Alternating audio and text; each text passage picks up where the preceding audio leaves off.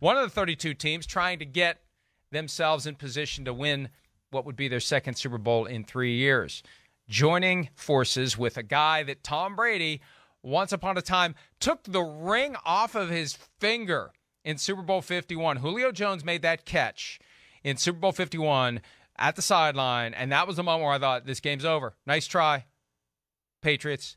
Thanks for attempting to erase the 28-3 deficit. But once Julio Jones made that catch, it was over, and then it wasn't. And now Julio Jones, after months of free agency, with limited interest. Just yesterday, we wrote the story at PFT that the Colts GM Chris Ballard came out and said, I know there's stories out there that we're talking about Julio Jones. We're not. They're false. We're not. Because everybody thought, hey, Matt Ryan, Julio Jones together again in Indianapolis. No. Same day, the news emerges that Julio Jones signing with the Buccaneers, who, if he's got any gas left in the tank, they're going to be loaded at receiver. There's that catch. That was it. He gets that trail foot down, and that game is over.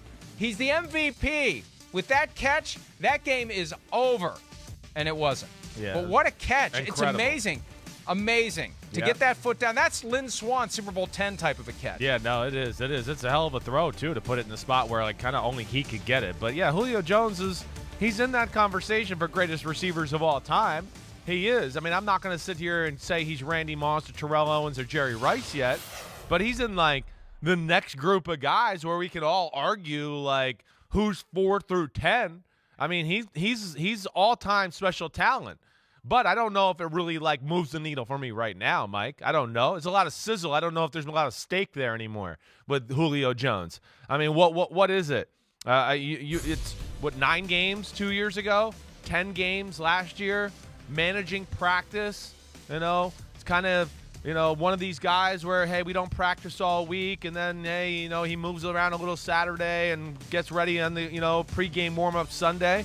So it's iffy. It's got some potential, but I'm not going to sit here and go, oh, man, not yet at least, and go, game changer, oh, my gosh, the Bucs got Julio, holy crap. We'll see. Maybe he can gather up and get healthy here and have a little bit of a second wind here to the end of his career. But as it stands right now, I'm kind of just going, all right, there's a little potential, but I'm not going to, like, go, oh, wow, this offense is in another stratosphere now. In 10 games last year, 10 starts with the Titans. He had 31 catches, 434 yards, and 1 touchdown.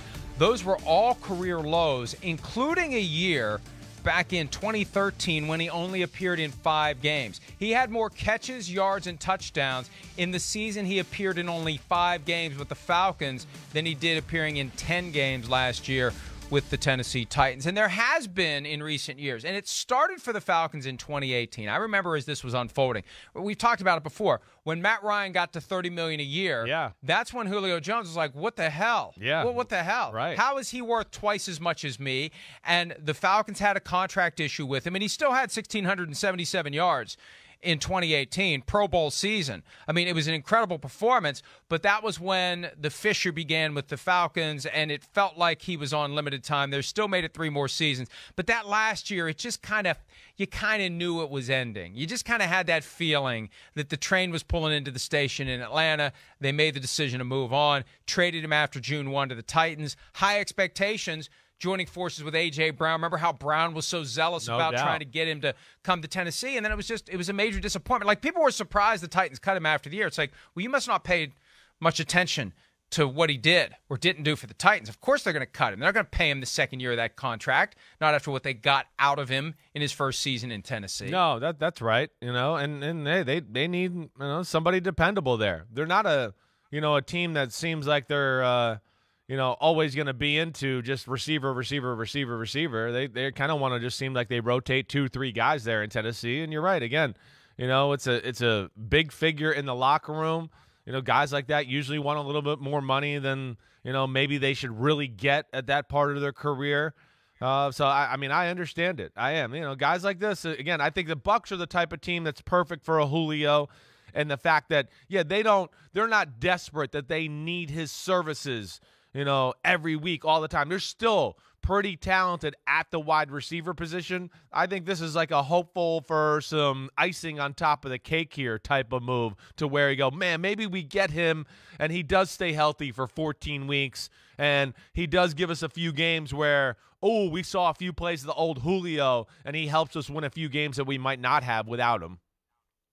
They recently signed Kyle Rudolph, and he was viewed as the Gronk replacement, but in a weird sort of way, maybe Julio's the Gronk replacement. The clutch third down catch, big the body blanket for Tom Brady. Sure. Maybe in a weird sort of way it's going to be Julio. Yeah, I mean, maybe it is. Again, he's a guy that can kind of do everything. He's smart. He's going to know football. So he's going to be able to keep up with Brady in the offense and everybody there. But yeah, it gives him another option too. I mean, man, you do think about the fact of him, Russell Gage, Mike Evans, and Chris Godwin. The one thing that jumps to my mind when they signed him yesterday, I go, damn, is that the biggest four-person receiver squad I've ever heard of? I mean, those are big guys. They're all 6'2", 6'3", 6'4", pretty muscular and all of that, to where, to your point, Mike, they can kind of Brady, you got a guy on you, so what? Box him out a little bit. I'll put it in a spot. You can reach out and get it. But I'm interested to see, what Julio Jones really does have left in his tank. I know he can catch the ball and get open a little.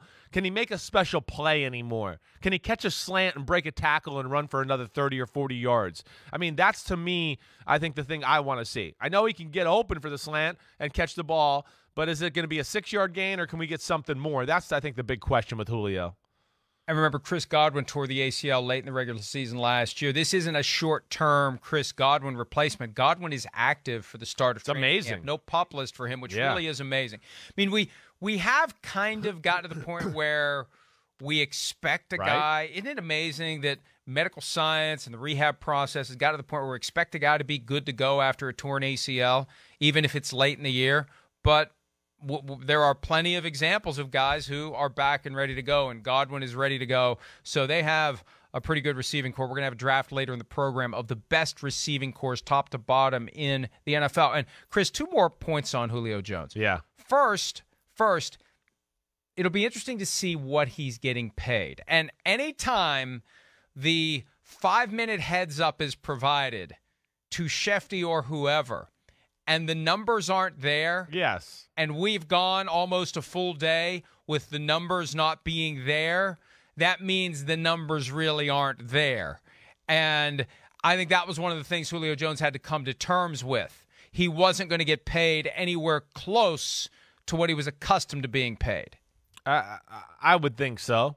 I would think that's why there was the delay.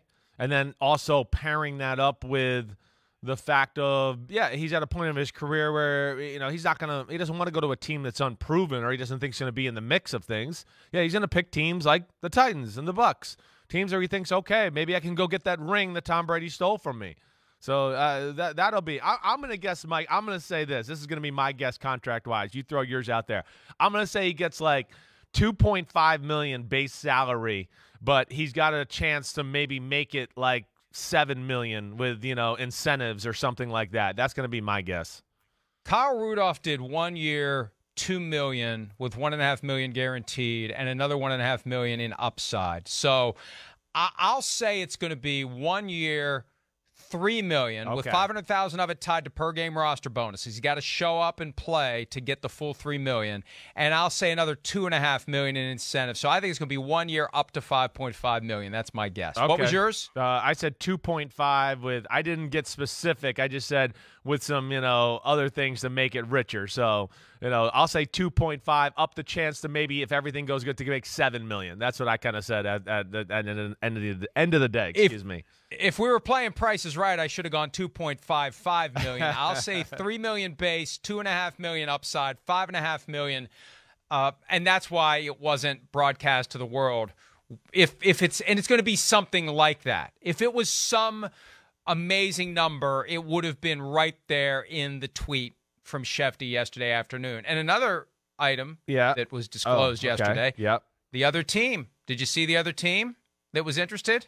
No, I don't think I did. The two quarterbacks in the Suck in Your Gut Club. Their teams were in the tug of war, apparently, for Julio Jones. But, I think what the Packers are doing, when one of these big-name receivers is available, they act like they're interested just to keep Aaron Rodgers from getting his nose out of joint.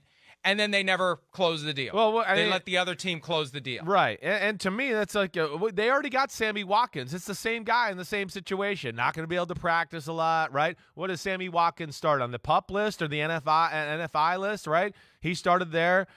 So that's just, I don't – if I was them, I agree with you. But I don't know if that makes sense anyways. I don't know. But if you have two of them, need some help. If you have two of them, maybe one of them's always going to be ready to go. Well, let me ask you this. When I made my comments about Julio Jones, and I really do believe that I think he's kind of in that next group of guys conversation-wise.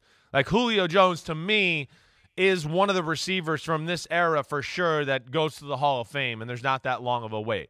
I do look at him and put him in a class of very, very special receivers there to where, I look at him as being one of the greatest receivers of all time. I do.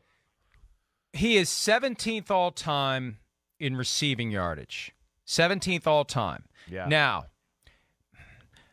I think a lot less years than the other guys that are ahead of him, too. Right. He's behind Torrey Holt, Henry Ellard, Anquan Bolden, guys who are not Hall of Famers, Andre Johnson, Reggie Wayne, Steve Smith. There are guys ahead, and guys like that are getting. Is Reggie Wayne in this year? Did he get in this year? I can't even remember. They put so many guys in every year, I can't remember who's getting in. We'll find out. We'll be there next week, so we'll find out whether or not he's getting in. Don't tell me until next week. I don't think he did. Okay, so I think, with Julio Jones, it's almost like his case would be better if he had just retired a few years ago, right? Calvin Johnson got in. Where's he on the all-time list? Yeah, he's down Calvin there. Johnson parlayed, he's 32nd. Right. He's well behind Julio Jones at 17th, but he parlayed a short career where it was spectacular start to finish.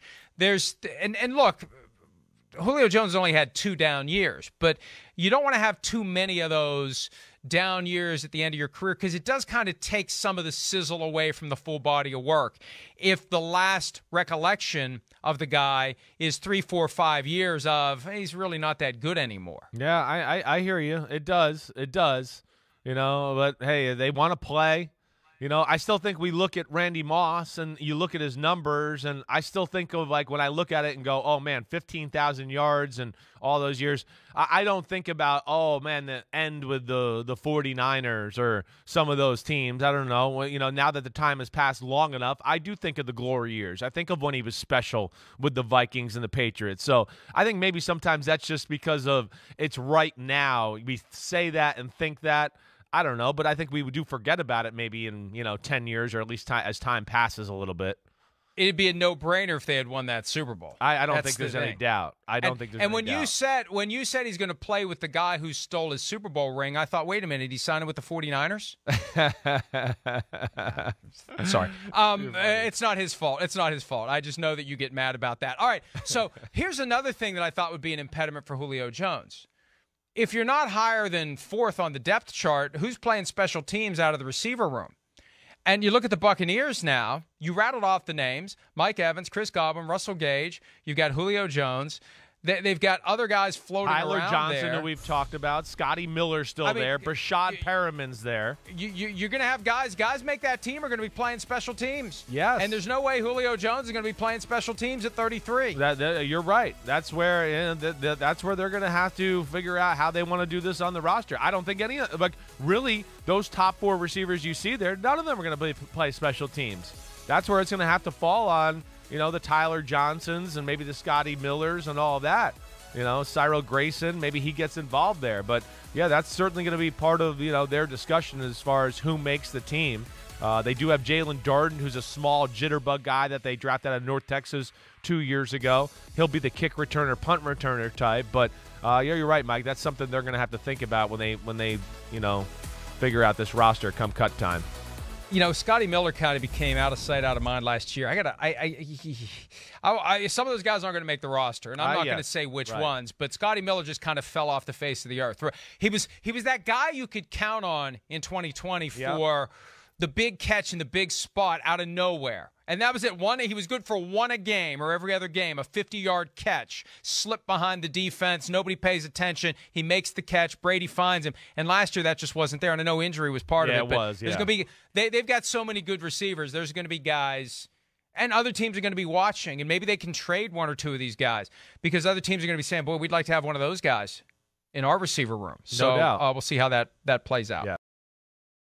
Hi, I'm Mike Tirico, and thanks for watching. Make sure to hit subscribe for the latest news and highlights from NBC Sports.